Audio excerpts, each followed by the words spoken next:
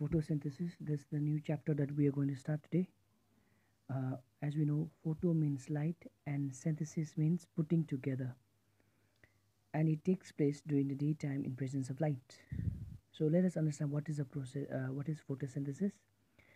It is a process by which plants and other things make food, and usually it's an endothermic chemical process that uses sunlight to turn carbon dioxide into sugar that the cell can use as energy. And we have the reaction over there, a balanced reaction. So today we are going to learn about the reactants and the products. You know what are reactants and products you have done in chemistry. So these are the reactants, all right. Now carbon dioxide, where is it coming from? It's taken from the atmosphere through stomata.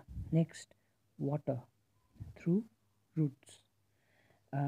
Chlorophyll, pigment which is green and is present in chloroplast. I have drawn a structure of chloroplast over there, a simple diagram, right?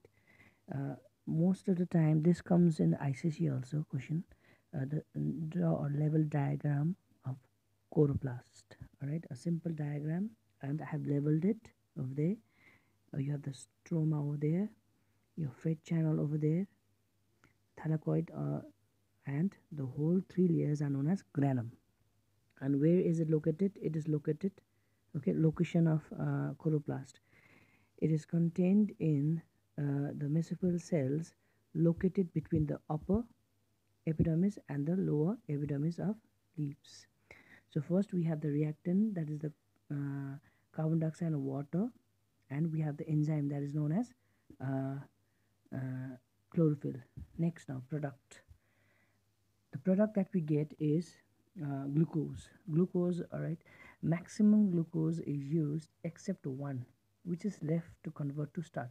When we do the light phase reaction, then we'll come to know about this. What happens to the glucose?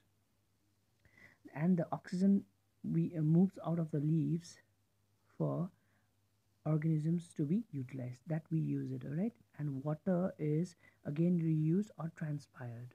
So these are the these are the two important things that we are going to learn today. One is the reactant and the product. Reactant, we have carbon dioxide and water, all right, and the products are glucose, oxygen and water.